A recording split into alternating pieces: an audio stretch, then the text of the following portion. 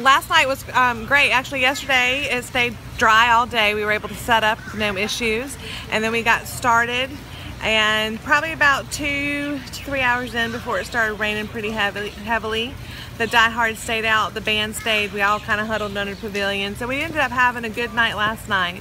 And then of course this morning, all the healthy people got up this morning and ran the race. And, we knew it was going to be a little bit rainy, but I don't know, it is what it is, rain or shine. I think this morning we were starting to, do we want to go in the rain?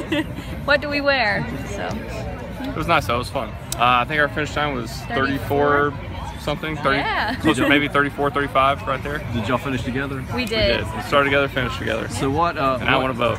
And you want to vote. And so right now we're just on hold for the rest of the day. It'll be up to the city when we have our meeting this morning. So right now we're looking at what the storm will be doing and at times of the tide. So we have high tide just before 1 o'clock this afternoon, and so we have to look at the radar and do a guessing game basically.